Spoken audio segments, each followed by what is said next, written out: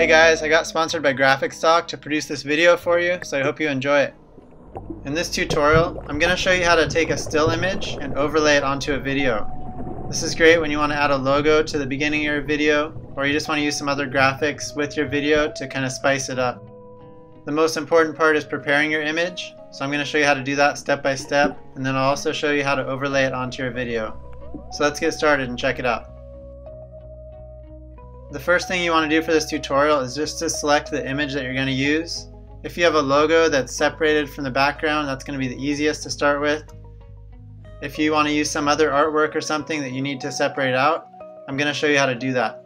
So think about your video and think about what you'd like to overlay onto it, and select that image and we'll get started. For this tutorial, I'm just going to use some of their stock vectors to overlay onto the video just to show you an example. Of course, you can use your own logos or your own artwork, and I'm going to show you how to prepare those files. If you want to go on Graphic Stock, you can get a free 7-day trial, and you can download a bunch of images, and you actually get all the royalty-free rights and everything for them. They have more than 350,000 royalty-free images, and it's an unlimited library, so you can download whatever files you want and not have to worry about the copyright issues with them. I find it's useful for like icons and vector graphics specifically, because I'm not too good at creating those. The first thing we're going to do is create an image file that has a transparent background so you can overlay it over your video. So I downloaded this map file, and they actually had an EPS file available too. Sometimes an EPS file will have a transparent background. This one here, you can see it's white, so it's not actually transparent. And I'm going to use the JPEG just so I can show you how to isolate your image against a transparent background, because most of your images probably won't already have this. So I'm just going to go ahead and open this image in Photoshop. I'm going to use Photoshop for this tutorial. If you have GIMP, you can use that. That's a free photo editing software. Or your other photo editing softwares. As long as you can make PNG files, then you can use those to do the same technique. With some of the more simple images like logos and stuff, if you don't have them already in a PNG or an EPS file against a transparent background, it's pretty easy to isolate them. Usually you can use the magic wand tool, and that'll be able to select all the pixels outside of your graphic. This one's a bit more complicated because there's so much white mixed in with the graphic here. So I'm going to show you, if I select it out here, it's going to select all this background, but it's not going to select this white that's inside of the graphic. I could go through and try to add all these white spots, but there's too many for me to add right now. So I'm going to do select, deselect, and I'm going to select it a different way.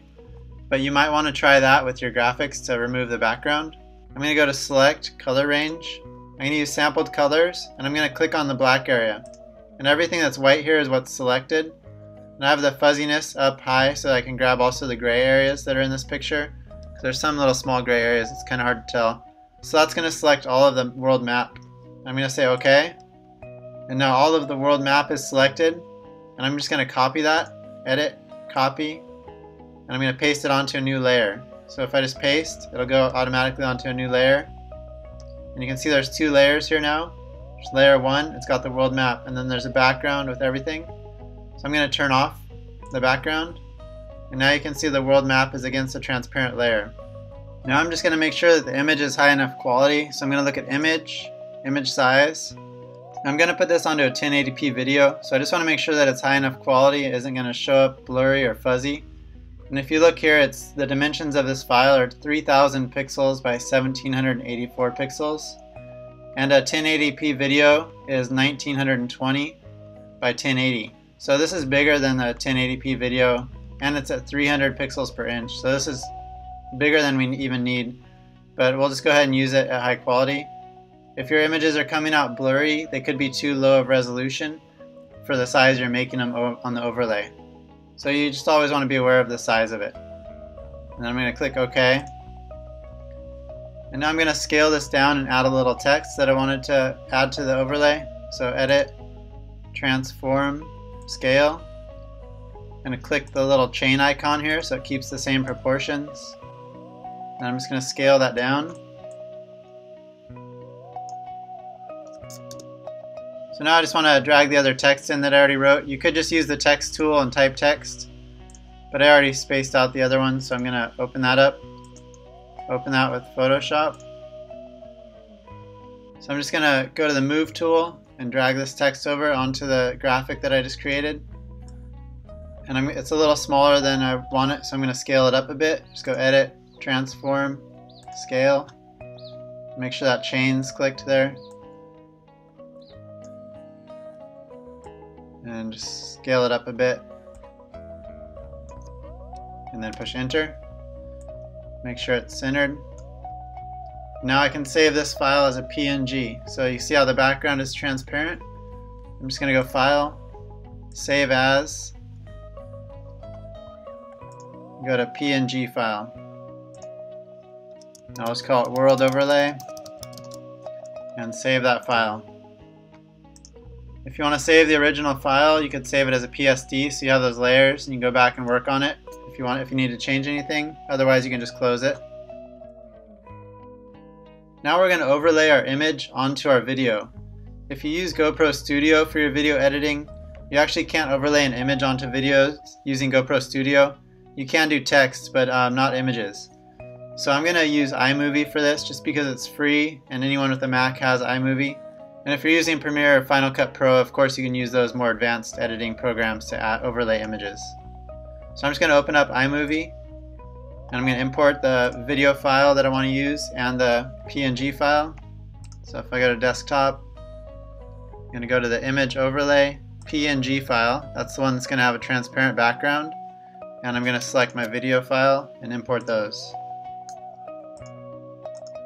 Then I'm going to select this clip and drag it into the sequence here.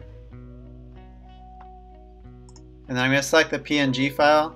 And you can't see it because it's black lines against the black background is the way they show it here. But it's going to show up on your video. So I'm going to drag it in here above the video file. And you'll see that it's overlaid onto the video. There's a couple of things you're going to want to do, which is select this overlay and go to cropping. And it automatically will probably be on Ken Burns. So just go to Fit, and that'll make it so it's not moving. It'll keep it stationary as an overlay. And then go over to here to Video Overlay Settings and select Picture in Picture. And now it's going to overlay that picture over your video. And you can drag it around, you can resize it.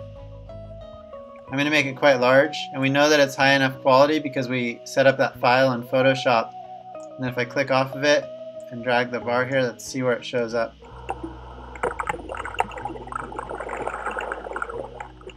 I actually want it to show up right after the bubbles disappear, so right there.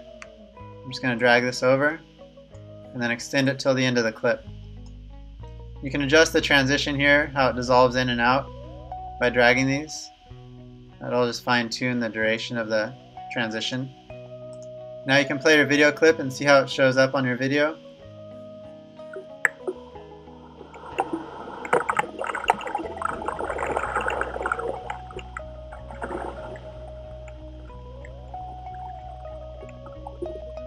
I like the way it dissolves in, it looks good to me. So that's how you overlay an image onto your videos. I hope you found this tutorial helpful. Be sure to check out my book on Amazon or iBooks to get the latest tips and tricks on your GoPro camera. And take care until next time.